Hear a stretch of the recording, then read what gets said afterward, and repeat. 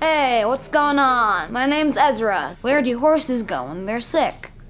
To the hospital. First original joke. I'm proud of you. New material's not easy.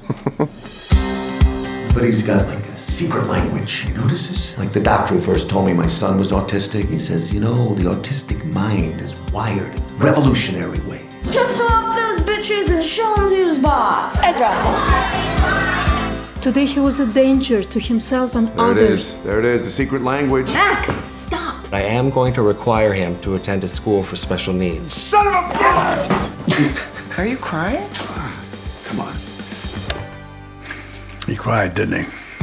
A man your age shouldn't be living with his father. You want to do something for your son? You get Mr. Siegel to book you on Mr. Kimmel. Get your best stuff together, Max. You're gonna need it. My son is here tonight. Stop talking about me. Board of Ed will pay for him to go to a special needs school. He doesn't need a special school. He just needs to be seen, Jen. Put him in a gym, let him work off that special sauce.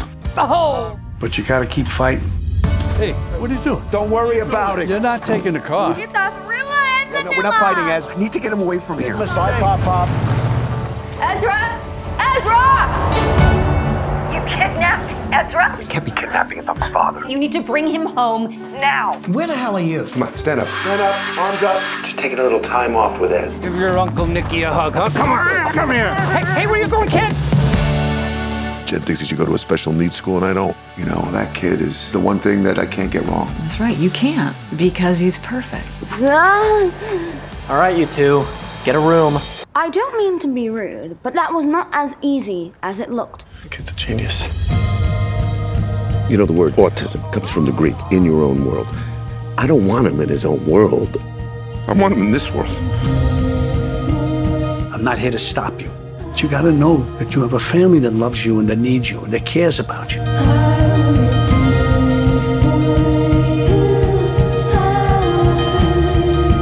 Hey, I love you.